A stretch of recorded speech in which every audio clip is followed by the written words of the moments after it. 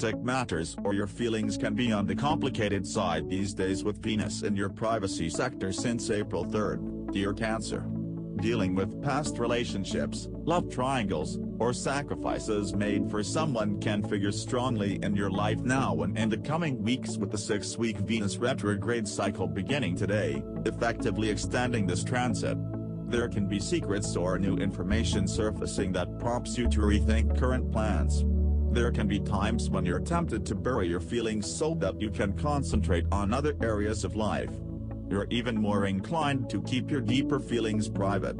However, it's a strong period for getting in touch with your needs from love, so be brave and face your feelings. This can be a time when you have a change of heart as you look at matters differently. It can be a good time to put a difficult attachment behind you once and for all. Matters from the past creep up and demand your attention.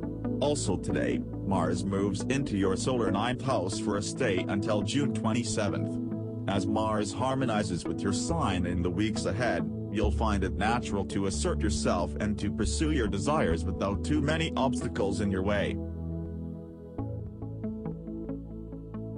Do you have a work, personal project you've been stuck on? Unsure of how to customize it and make it your own? Or have you been looking for a way to express your true self? Or maybe looking to branch out and try something totally new? Well, you're in luck. The experimental and innovative Aquarius moon is here all day to stay. Today is also a great day to focus on your friendships, and to find new ways to let them know how much they mean to you. Aquarius has a special link to technology, so why not set up a Zoom meeting with a friend who lives far away? Can you commit a few hours to texting or FaceTiming with your BFF? Reach out to people you haven't talked to in a while and let them know you still care. Everyone values whatever kind of human contact they can get now, so your efforts will definitely be appreciated. This is also a good time to mix things up and get out of a rut that's been slowing you down or holding you back from doing what you truly want to do. Trying various experimental methods to rid yourself of bad habits is especially effective now.